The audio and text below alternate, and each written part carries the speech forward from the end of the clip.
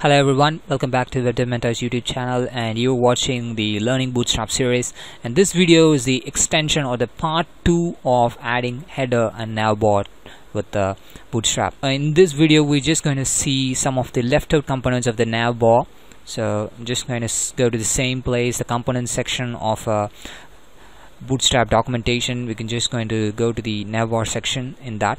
So we've implemented this. In this video I'm just going to implement and show you how you can add a drop down. We can go here. This is where the drop down is actually implemented. What I'm going to do is that I'm just going to copy this to like Dev Mentors drop down. I'm just going to say that I'm just going to different things in here, link 1, and I'm going to just create it multiple times.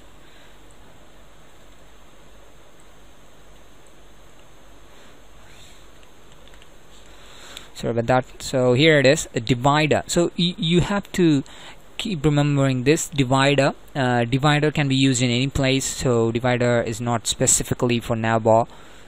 You can use it outside the navbar as well. Anyway, we will be using it in the website that we're going to create in this, so don't worry, I'll be explaining you clearly on that.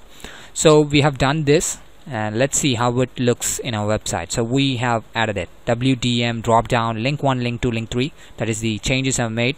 So just make sure that this is working, and this drop down needs JavaScript for your information. So let me show you. Needs jQuery actually, and I'm just going to remove this jQuery. This drop down needs jQuery and bootstrap.js, so it's not going to work if you're not going to do that. So I'll show you. We're going to just remove the JavaScript or the jQuery. I'm just going to reload it, and we're just going to check it. There's a Bootstrap JavaScript requires jQuery. So this is what I've said to you. The jQuery is not there, you'd be getting an error in the console area, so you don't have to worry about it. I'm clicking on it multiple times and it's not working, and it's not going to work because we're not having jQuery. So that's very clear. Now I'm going back, I'm just going to put it back. Now I'm going to remove bootstrap.bin.js. Now I'm going to refresh it. I'm going to say it, you're not going to see any errors because it's not completely necessary, but you cannot use drop down again. So you need this both jQuery and bootstrap.min.js, the JavaScript Bootstrap, to make it work. So there's a lot of things that are going to work. I'm going to refresh it, and now it's going to work. See? So you need jQuery and Bootstrap JavaScript in order to make it work. So this one, and for informations I have to show you something. So you're seeing this. Now I am using Bootstrap for responsive web building. So what happens if I reduce the size of the screen? Reduce the size of the screen. It goes down, of course. But what happens when I reduce it further? So we would change mobile device section. So it's not going to change. It's not going to change. But when here it comes, see, this is the same place where we've seen multiple links and also a search text box and also a button in here and 2 elements at the end. But now as we entered into the smaller devices, entirely hidden every elements of the navbar and put it inside this. So this can be done so that you don't have to worry about it. This is a very good feature you can use in Bootstrap that makes a lot of things easy for you.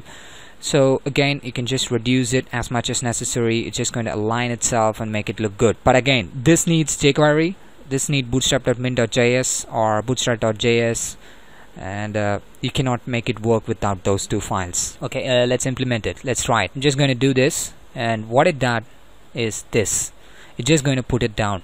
So I don't want that kind of things happening in my website where it should be responsive. So what I'm going to do is I'm just going to add the responsive navigation bar. So this is the part we didn't use actually. So we just directly use this, but I haven't used navbar header or everything else. So in here the collapse, navbar collapse, everything is added. So what happens is that anything within this tag will be gone when you reduce it to a certain level. So this makes it to hide the elements of the navigation bar when you reduce the size of the screen or when you use your mobile phone, and this makes sure that it's going to show that particular icon that you have seen when the screen size is reduced and you press that icon.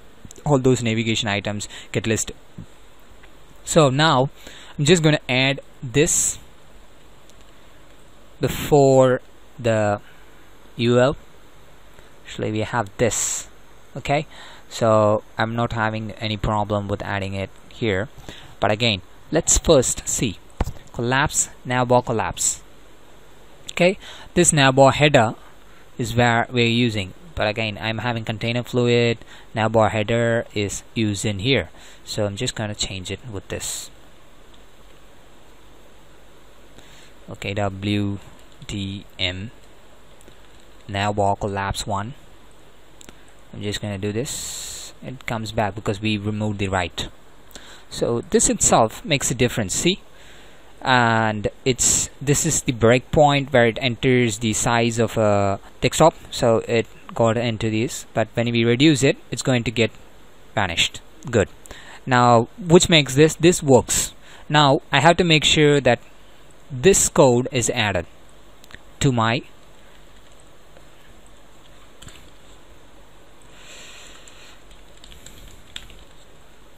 now just going to refresh it, and it's not going to have any kind of impact, don't worry about that.